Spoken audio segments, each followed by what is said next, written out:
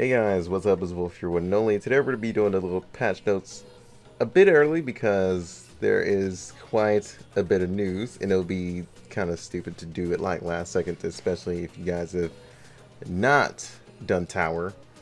I have skimmed through the patch notes, but it was on like stream because people were telling me the patch notes were out, so I didn't really like read too much of it or read anything, to be honest. The only thing that caught my eye was Tower, but we'll get into that as soon as we pass it. So yeah, Infinity's finally coming on February the 19th.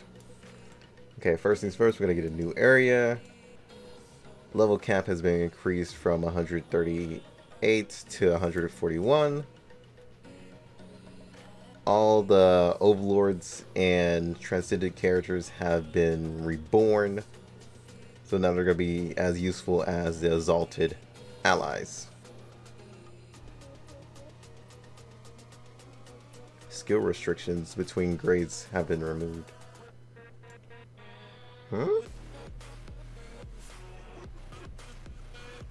Wait, what does that mean? I don't know. I guess we'll figure that out when it actually comes. Ally adjustments. So on balance patch 2.0 will be applied along with a lot of allies adjustments. So I'm guessing all of these allies have been or will be adjusted. Alright, so for the patch also will improve the stats of summons from Belle, Margaret, and Aaron, as well as the heroes that are summoned by Belle and Margaret. Okay, so basically Belle and Margaret were characters that summoned other characters like Hellhawk, King Graham, stuff like that. So anything that was within their faction. So Margaret summoned Bodens, Belle summoned Awakened Heroes. So yeah, pretty much how they worked was when Margaret was ultimate, she would summon ultimate like Bodens when they would have their like ultimate passives and everything. So once she's Infinity, she's also gonna summon like Stormbearer Infinity. So yeah, these two are gonna be pretty strong again. Aaron, I'm not sure what they're gonna do with her summons, but I'm pretty sure they're just gonna buff the hell out of their attack and HP, and that's probably it. Alright, Infinity summons. You are now allowed to use rubies to summon souls, along with max to arc, transcended allies, and overlord allies, and infinity cards. Price for the infinity summons will be reduced by using ruby discount cards. Okay, well, tickets. Okay, so this event's probably going to come back if that's what you're talking about right now. But these ruby discount tickets would normally just decrease the costs of it by like 500. It would take 500 rubies off using this. That's pretty much it. I heard that it's 9k. So if it is 9k, it's going to change to 8,500. So you're basically just saving a little bit. Alright, so this is going to be our whole new gacha system, which is going to be pretty good in a way, just because once we get in all these allies, the Absorb system is going to play a huge part in this. Unless you summon souls, then you basically just waste it. But Infinity Limit Break. So now you can limit break your Transcendence all the way up to Exalted. Basically from what I'm reading here. Seems about right. Ah, yeah, I was right. Okay, we're good. Just double checking. Exalted enhance to arc now. Nice, nice, nice, nice. And Exalted can now go all the way up to Infinity. Okay, so there are going to be accessories for achieving arcs as well. So you guys are good. Possession buffs will also be there as well. There'll also be a new raid. The Dark Lord, huh? A 30-second damage immunity effect will apply to this boss. Oh. So he's not going to take damage for 30 seconds. And that's the creepiest looking fuck. That is the creepiest boss I've ever seen in my life. Jesus Christ. That's pure nightmare fuel. Dark Watcher set. So we're getting more gear. Doesn't seem like any U gear are going to come into, like, I guess the third raid boss. But now people will be able to farm this and get their gears up. Nice, nice, nice. So here's the thing that caught my eye that I was talking about. Tower is now getting closed and will no longer be available. They're completely taking Tower out of the game. So do Tower now before Tower is removed. It would probably be the smartest idea to do that as we speak. So yeah. That's why I decided to do the video today instead of just wait it off. Huh, seems like Golem is getting nerfed as well. Oh, so Overlord allies can survive. Ah, that's funny. Various adjustments. Adjustments to Guild Siege and Guild Loot. Well, Guild Loot's probably going to be strong as fuck again. I wouldn't even doubt it now that the new ones will come out, but yeah. Guild Adventure, Guild Bosses will be adjusted. Battle Modes will be adjusted. Hidden Evasion will be applied correctly. Oh. So you're saying it never was correct in the first place. Okay. Noted. Noted, noted, noted. So yeah, here all the battle modes are going to be adjusted. Hopefully they adjust the rewards since they're taking away Tower for sure. Alright. Other improvements. Alright, so other improvements added a vertical scroll feature for skill. This detail pop-up, huh? Okay. Reviews for all allies will be integrated into an Exalted grade. Affinity card possession stats will be added to allies upon using ally select. Okay, noted. So I don't see anything about the new hero yet.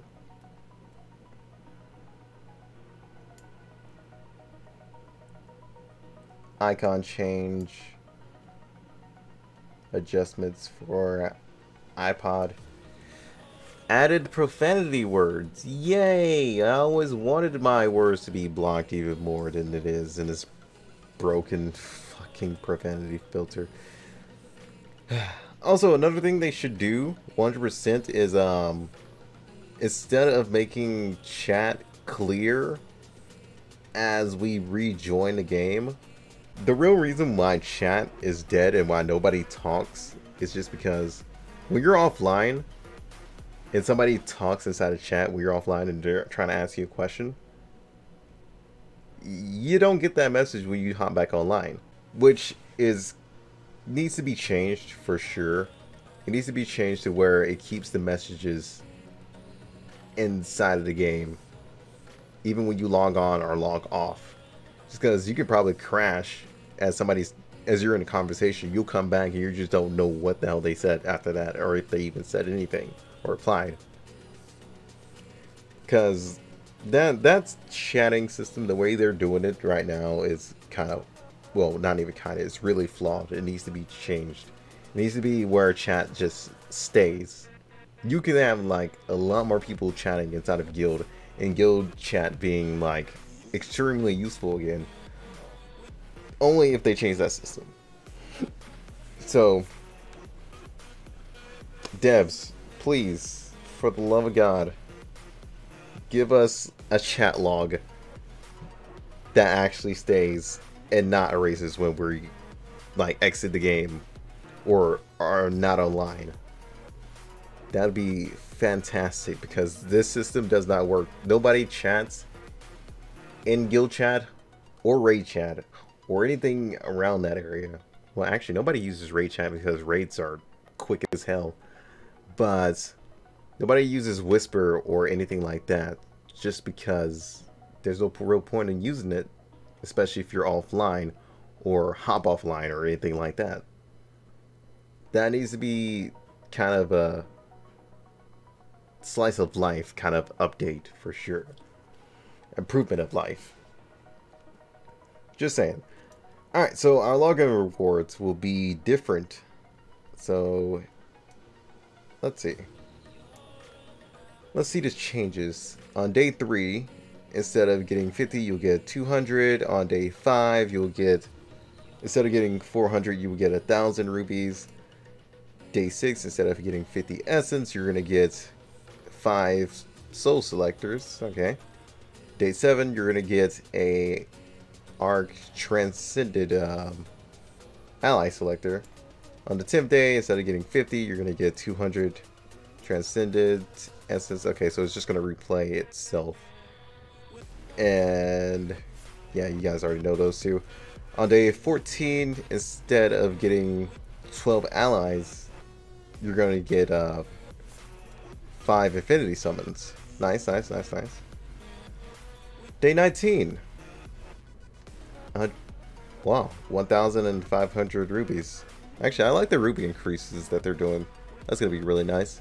The ones we just get in for like logging in. Nothing like really all that special. Alright, so 10 selecting souls, ultimate overlord. Okay, some gold increase. Oh, no, actually, instead of getting the ally summon, you're going to get a 30 million gold. I guess that's fine, considering that they're taking away the normal ally, the premium ally summons, and replacing it with the gacha. Actually, they are literally just replacing it, now that I think about it. Actually, I think I was thinking way too far into the whole gacha system, because basically the gacha system was already there. It's just getting upgraded. Basically what it is. Anywho, instead of getting the 100 Transcended Essence on day 27, you're gonna get 15 soul selections. So cool. That's fine. Instead of getting the ultimate Transcended Ally, you're going to get an Infinity card. Summon. Okay. Neat, neat, neat, neat, neat.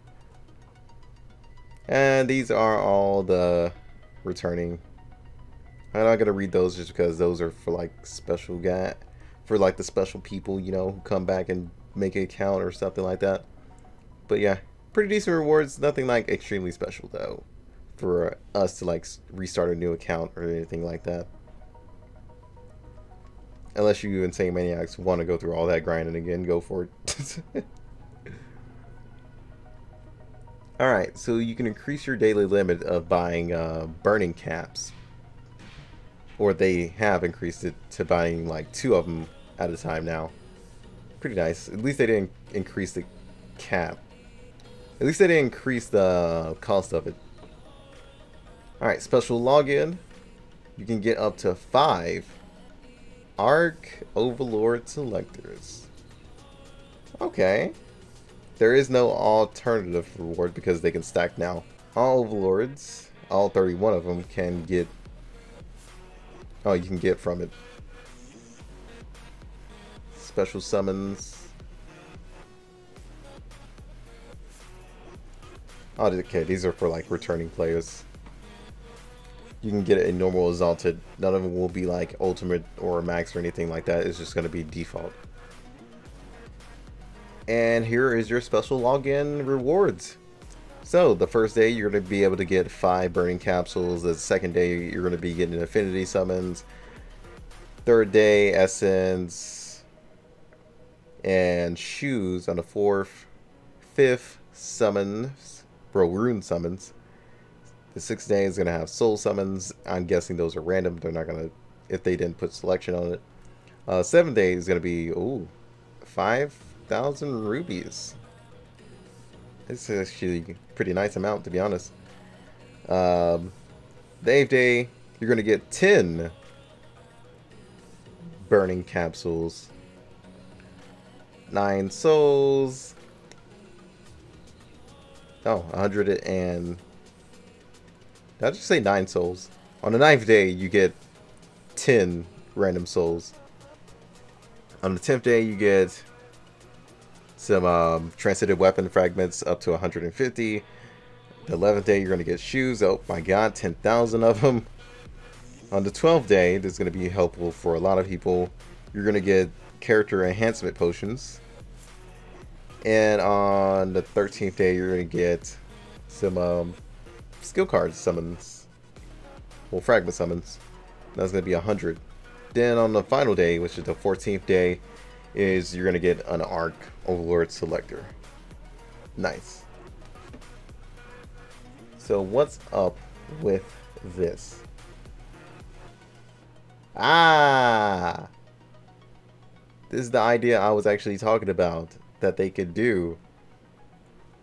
So we're gonna have ourselves an event, and it is gonna be for alternate skins, the summer skins actually, to be exact. This is gonna be nice because this is the thing I sent in for like their feedback thing.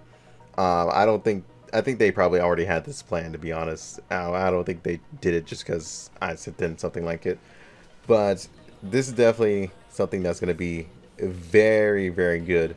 I'm going to do this every single day just because you can get alternate cards for like their summer skins. And Tear on the Sea?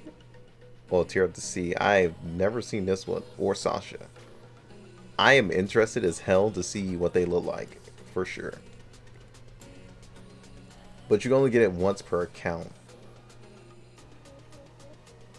Okay, so the rest of it you're gonna have to use like Joker cards on.